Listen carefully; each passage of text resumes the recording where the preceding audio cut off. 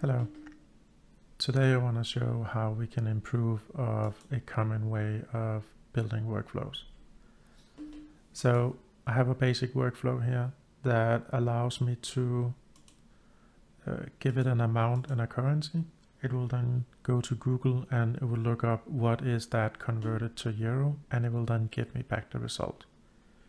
I have a couple of defaults, so if I run this workflow now, I will actually see what 200 Danish kroners is converted to euro.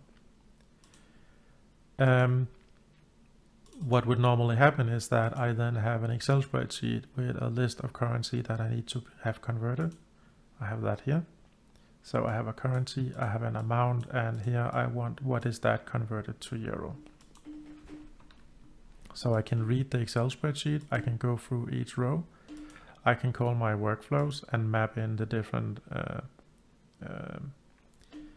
arguments and get the result back. I can then update my data table, and when I'm done, I write the result back to Excel. So if I do that now, it will run through the list, and here is the result. Here are the different values converted to euro. There's a bunch of problems with this workflow. And there are different ways we can fix that. One thing that might be wrong is that imagine that there were 10,000 rows, and at some point the robot breaks down, there's a network outage, whatever, one of the values doesn't exist, whatever it might be, and the workflow stops. Then when you run the workflow, it will go through all the items again. So we could fix that by adding a filter and say only give me those that have a value in converted, and then I'm only processing the items that is missing something. But that's extra logic to our workflow, and you still have to do it manually. You still have to see that there was an error, and then you have to do it. But if there's 10,000 rows, and let's imagine it was not just looking up something on a web page, it was actually doing a lot of processing, and maybe it takes several minutes to do, and you need to speed that up. You also need the ability to easily distribute that load across multiple robots. Another common thing is that if something often fails, sometimes just trying one more time fixes that. It could be an unresponsive application or a network outage. The different things can make something break, and then if you just try it one more time, it works. We can also set that into system using WorkItem queues. So let's look at how you might go through the process of converting this. So we start by creating a queue. So I created a queue called currency converter 2. If I go in and look at that, you will see that it's attached to the project's second project. If something fails, it retries 3 times. It doesn't add a delay when retrying or adding items. And whenever a new item is added, it notifies the project called, the workflow called currency lookup in the second project. And it does that on the robot running as my current user right now. So if I go to work items, I don't have any work items right now.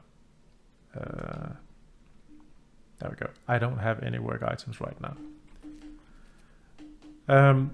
So if we rewrite the process Excel, and instead of calling the workflow, we then add a work item. So we take all the values from the Excel spreadsheet and we add them as parameters to add work item. So now the payload of that work item will contain the data for each of the rows inside the data table, and we can now process that one at a time.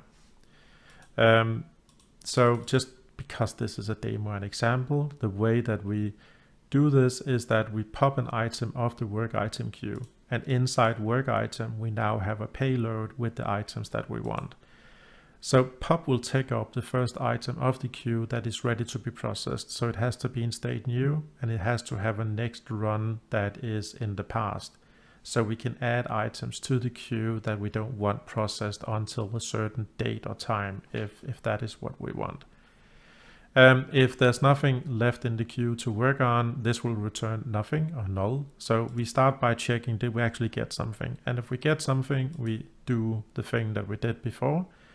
And just for the example's sake, I'm opening the Excel spreadsheet and adding the value that I got. And then once we're done, we update the work item to successful.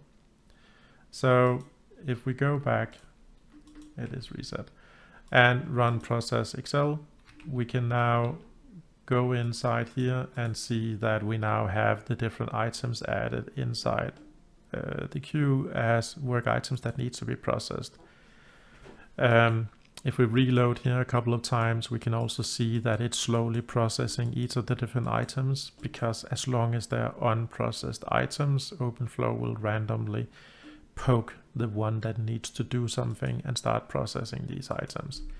So now it's done, and if we go over, we can see the values inside our Excel spreadsheet.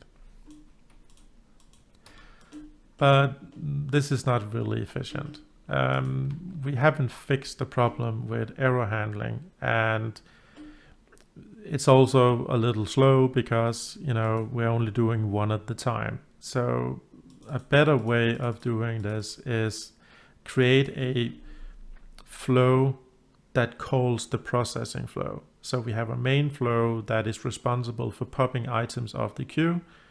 So here we're popping an item off the queue. If we got an item, we then go in and we run the processing workflow.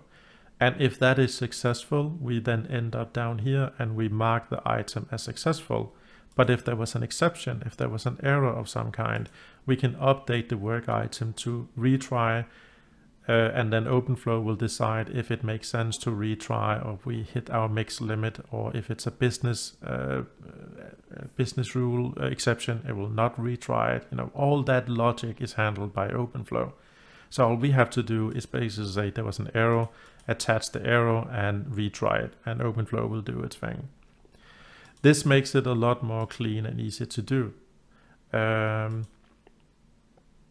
So the other thing we can do is that when you need to add items to the work item queue, if it's 10 or 100, it doesn't really matter. But if you want to add a lot of items, it might not be efficient adding them one at a time. So with bulk add, you can actually add multiple items in one go inside the message queue. So now our loading workflow becomes even more simple. So we just read a data table, we give that data table to bulk add and tell it to add them to the right queue. Good, I checked this. And now we can start processing that. So let's try that. So we process Excel, and as you can see, it now starts processing all the different items. And if we go into Excel, here are now our converted values. Let's put that back to 0, and let's go over to OpenFlow. And you can see here are the items that was added. Let's clean this up.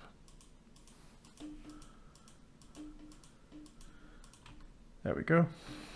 So process Excel, we get the items, it starts processing them, and as you can see, it actually processes these items a lot faster now. And if we go to Excel, here is our converted values. But imagine that one of these values were wrong. Let's say that the amount was supposed to be 20. So right now the value is nearly 12. If we want to rerun this, we can actually go in to the payload and we can change the amount to 20. And we can now resubmit this item to be reprocessed. So we just basically took one of the items, resubmitted to the queue, and it will run one more time with the updated data. And now you can see that the value is not nearly 12, it's nearly 24. So it doubled because we doubled the amount.